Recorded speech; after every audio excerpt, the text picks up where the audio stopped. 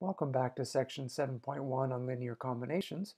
In this video, we're going to do example 7.1.2, where we are asked to consider the vector w, given as 1, 4, 6, minus 4, and each of the two cases below, A on this page and B on the next page, we're asked to determine if w can be expressed as a linear combination of the given vectors or not.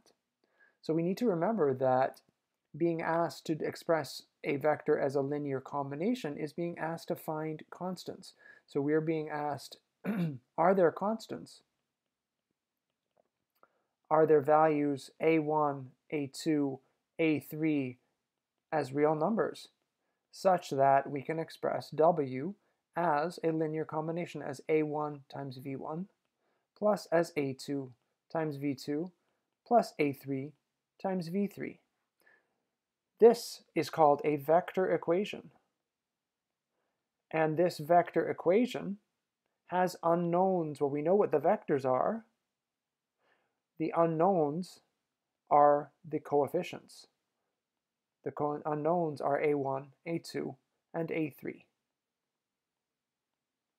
And if we want to solve this vector equation, well, we can go ahead and write in the components of the vectors that we know.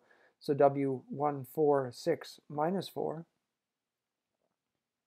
is a1 times v1, which is 2 minus 1 minus 3, 1, plus a2 times 1 minus 2 minus 4, 2, plus a3 times 0, 3, 5, minus 3. Now, how do we go about solving this vector equation? Well, we can read across the components. And if I put the unknowns on the left-hand side, I'm getting 2a1 plus a2 plus 0a3 is equal to 1. Second component, minus a1 minus 2a2 plus 3a3 is equal to 4. Third component, minus 3a1 minus 4a2 plus 5 a3 is equal to 6. And lastly, a1 plus 2a2 minus 3a3 is equal to minus 4. So this, quite obviously, is now a linear system. And a linear system we are experts at now after our chapter on solving linear systems. So to do that, we know that we can use an augmented matrix and row operations. We can reduce the matrix to yield the solution or to determine if there's no solution. So let's go ahead and set up our augmented matrix. Notice that the columns of the augmented matrix just so happen to match the vectors in the problem that we're given. So we want to reduce this, and that is something that you know how to do, so I won't do it here for you, but I will just tell you that after many steps, you will come down to a reduction that looks like this that I've prepared for us. And we can see right away that our system is consistent. That means there is a solution, and so I can actually answer my question yes. W may be expressed as a linear combination.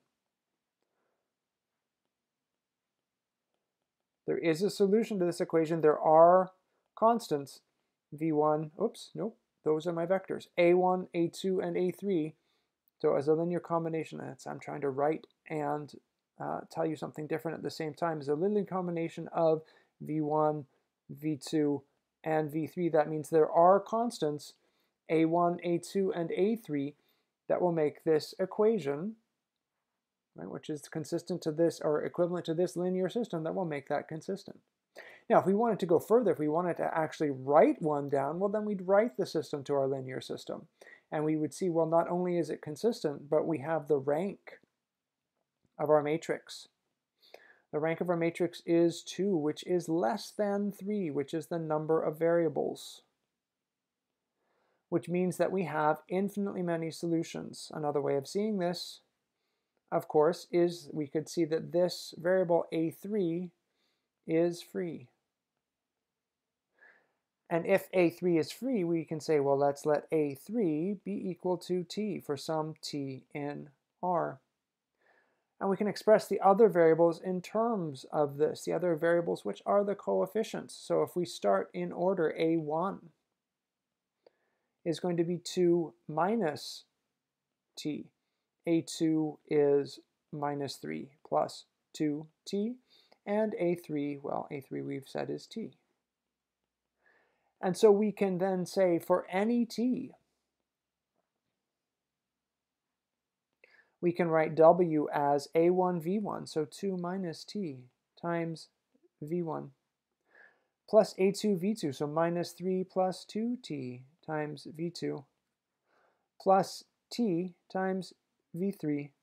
So there's infinitely many ways that we can express W as a linear combination of these three vectors. And in particular, if we wanted to give one, we could just choose a value for t. So why not? Let's let t be anything we choose. So why not 1?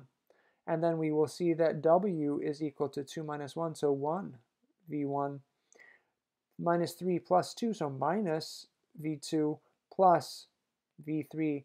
There is a instance, there is an example of a linear combination, but the answer to the question we were asked, may W be expressed as a linear combination of these vectors? And the answer here is yes. Yes, it can. W can be expressed as a linear combination of these three vectors. So let's go ahead and look at part B, which is asking us the same question, but giving us a different set of vectors. So if we scroll to part B, I've recopied W here so that we have our vector on this page, and we're being asked, is W a linear combination? So are there constants? Now let's remind ourselves, a linear combination is normally, right, constant times vector plus constant times vector plus all the way up to as many vectors as you have. Well, what happens if there's only one vector? What is a linear combination of a single vector? Well, if we take this and get rid of everything out here, a linear combination of a single vector is a scalar multiple. So that's something that's important to realize. A linear combination of a single vector amounts to being a scalar multiple. So I'm being asked, is W a scalar multiple of V1? Well, you can probably see right away that it's not, but let's set up. Right? We're being asked, is W equal to A times, I will call it A because there's only one of them, A times V1. In exactly the same way that we did in the previous example, I can set up a linear system. This linear system, of course, I don't need a matrix to be able to solve.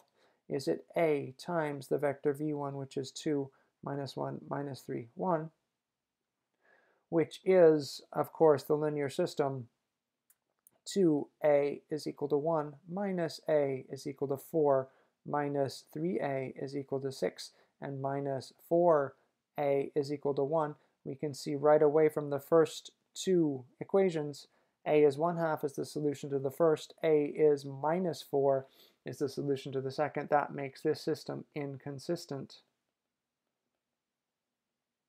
And so no, W is not a multiple, therefore W may not be expressed as a linear combination of this vector V1.